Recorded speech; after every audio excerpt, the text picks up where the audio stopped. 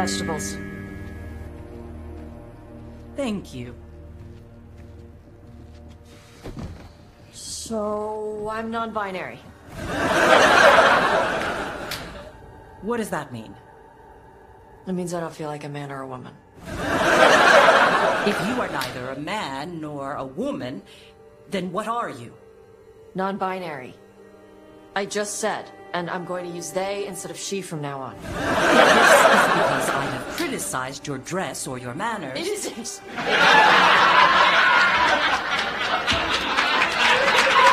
Under the Q, the term for one whose gender does not match the one given to them at birth was a cuniflock.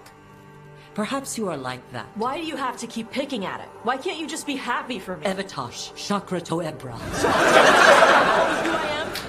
Even if I don't feel like I fit, even if I feel wrong? No, you misunderstood.